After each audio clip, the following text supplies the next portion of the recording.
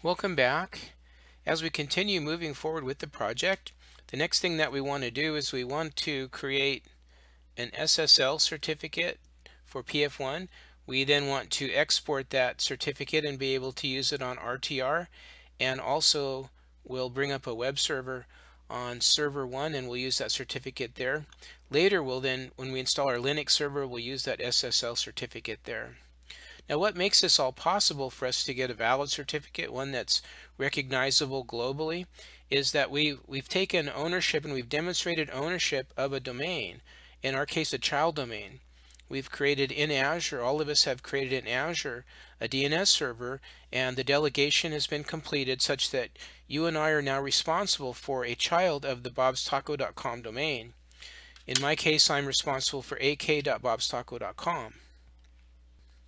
I just jumped over to portal.azure.com, and you can see here we all have this. We did this in an earlier project where we've all created a DNS zone, and then that zone we've delegated from the parent domain bobstaco.com to the zone.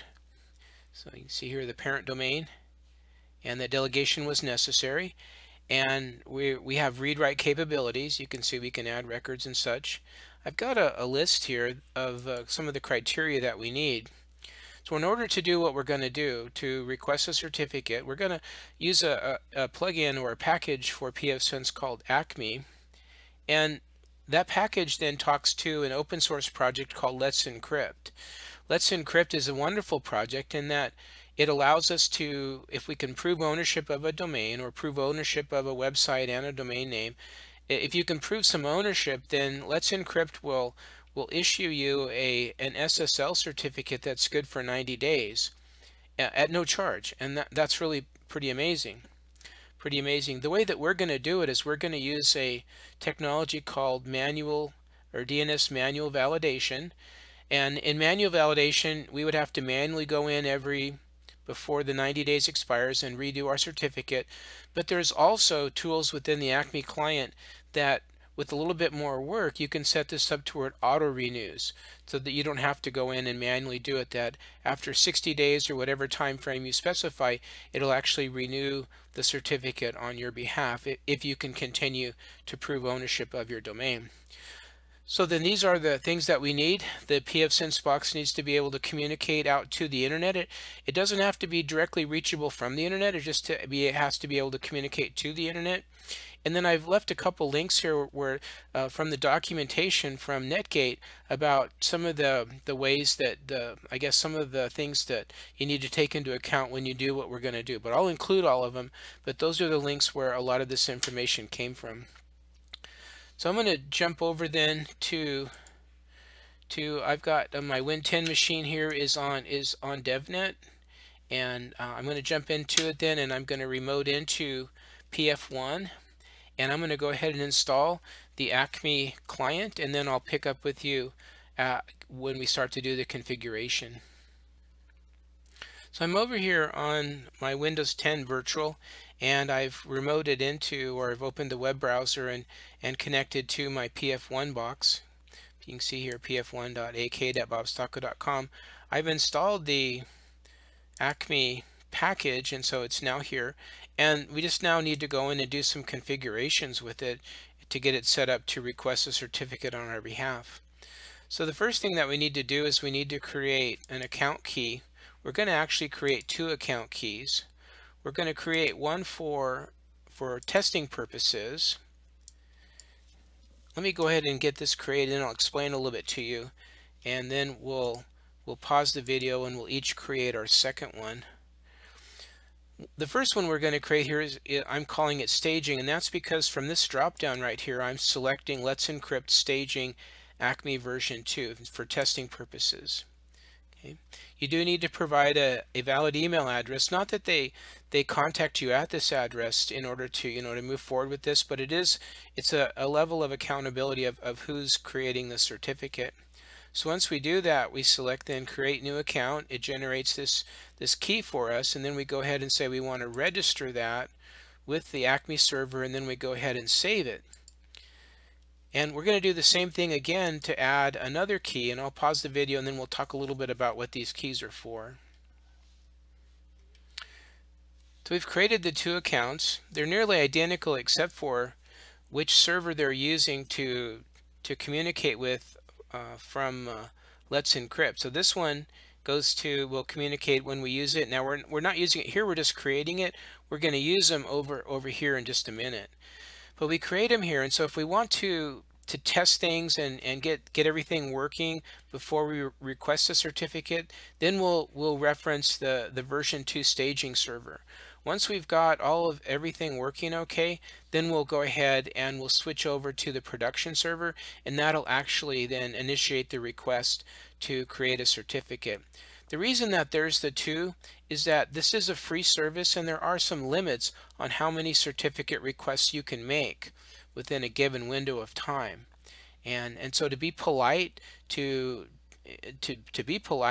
we're going to do all of our trial and error and troubleshooting on the staging server, and then once we're comfortable with the process, then we'll switch over to the production server, such that we only use it as needed, and we're likely to have success when we need it. So after we've created our account keys, then we switch over here to the certificates area, and we click on add. And I'm going to call this wildcard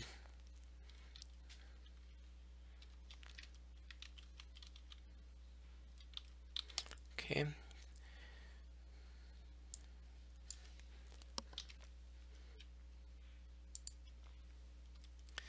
And initially what I'll do is I'll use the staging server here to get everything working, and then once I've done that, then all I do is I come back on this request and I switch it over to the production server. But initially we're going to use it for staging. You can change your bit count here if you'd like. We'll go ahead and stick with the default here. And then down here is where we then give it information about what's the name on the certificate and how we're going to validate ownership of it. So the first thing that we'll do is we'll pick our validation type, and this is what I talked with you about, that there's a whole bunch of vendors here that you can use that can automate this process. Each one has their own particular ways of you authenticating and being able to create and modify DNS records. That's what this is actually all about, using DNS validation. You can also do web validation, where a particular website information displays to validate that you own the domain. But we're going to do the manual way, probably the most direct, and I believe what will help you to understand the process most clearly. Over here in the domain name, we're going to start by the parent domain, which for me is ak.bobstaco.com, and we don't have to do any other information here. That's it. Let me just be sure that you caught that. And this is from the pfSense documentation, ak.bobstaco.com. Now that is a child domain, but as far as my world is, the world that I'm responsible for in the project, if I come back to this, everything here is ak.bobstaco.com, and that's the world that I'm responsible for. Okay. So I've got that one, and I go ahead and click add, and then on this next one here, you can see it came up with another box. On it I also select DNS Manual, but this time I note the wildcard, and so I put in *ak.bobstaco.com. And then those two are good.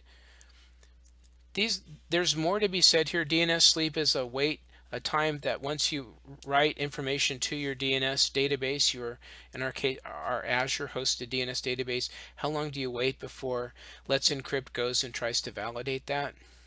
You can also put in here commands that when the certificate renews, it can go out and run scripts and do things. You can see they've got some examples here. So it's very, very powerful stuff. And if we were doing using one of the automated methods, we could put in a date here for renewal. It defaults to 60 days. Remember, the certificates are good for 90 days. But because we're doing manual, there is no auto renewal, so nothing that we would put here would matter. I then saved it, and this is exactly what it looks like here. And if we just go and edit it, then you can see here that we have the two entries. We have the parent domain, and then we have the wildcard. I brought this web page over. This was the one that was linked on that earlier document, just to show you that the steps that we're going to follow here. So what we're down to is we're down to this step right here. We went ahead and created our entry, and we saved it, and now we're going to click issue. Now it's not going to actually issue, and this is the part that I was telling you earlier, or if I didn't tell you earlier, I wanted to tell you now. This is where you want to read the information that's presented back to you. So you're going to click on issue, and you're going to wait a moment of time, and then a screen is going to come up. Literally, it looks like this. It's green. It's actually more. And what you're looking for here is it's telling you, it says add the following text record. And when this comes up for us, I want to point it to you, and then I want to go do it, and then you can compare with what we see in the writing here with what we did in our Azure DNS zone. So this is instructions about how we're going to validate that we take ownership of the domain. But let me go ahead and move this out of the way, and then let's go ahead then and go back to our certificate. Excuse me, I'll just go ahead and save it here. And per the instructions, it said to issue. Sometimes things are easier to show than they are to explain, but this is the screen that I got back. It's bigger than what I'm showing you here. It starts up here, and it comes down here. And I have been playing with this, so some of the stuff that you'll see up here in the top, like it says already registered and stuff, you may not see that, but let me point out the key information to you. It's right here. It says add the following TXT record. If you've not done this before, in DNS, we're familiar with A and quad A records. Well, there's also a record type called TXT. So we're going to add a TXT record, and we're going to make the name of that record this right here, ACME _ACME -challenge. And then the rest of this part here, this is my DNS zone. And so I don't need to type that in, I just need to type that part in. So that's going to be the name of the record, or the host name for the record. And then this is the value that I need to copy and paste into that record. And you don't want to include the tick marks. It's just start with the W and end with the W. You're going to do that twice. So we've got one for the parent domain, and then one for the wildcard domain. And so then this would be the text that we type in for the wildcard domain. Now, one other thing that's not mentioned here is that you want to set the time to live. When you create a record, you get to pick the time to live value. You want to set it really short. I'm going to set mine to 1 second.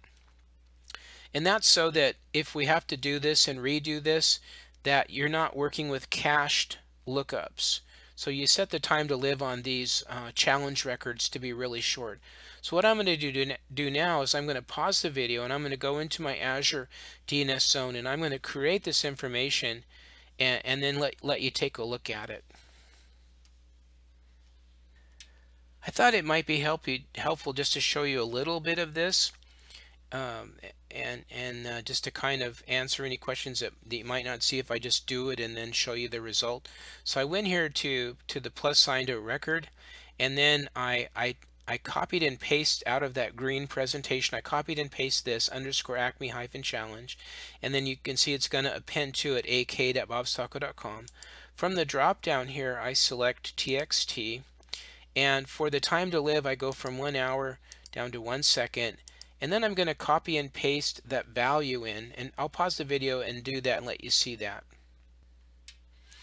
Okay, so that was the first one. That's that long string. I want to be able to see the whole thing. There we go.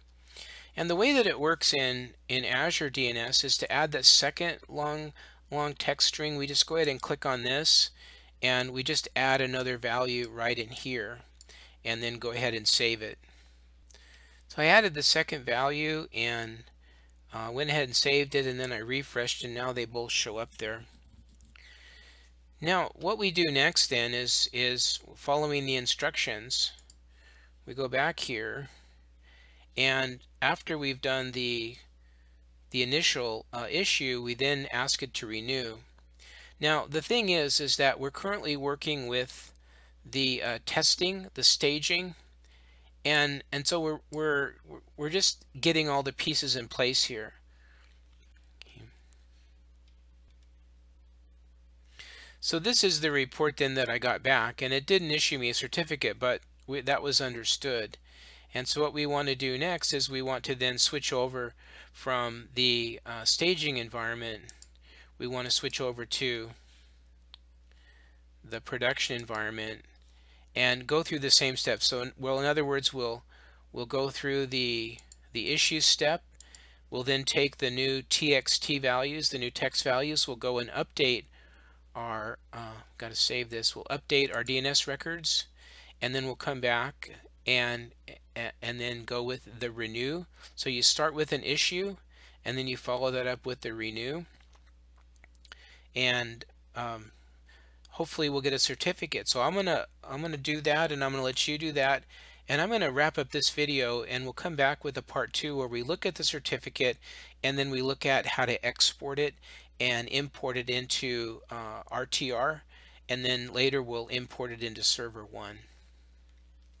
So I'll see you in the next video.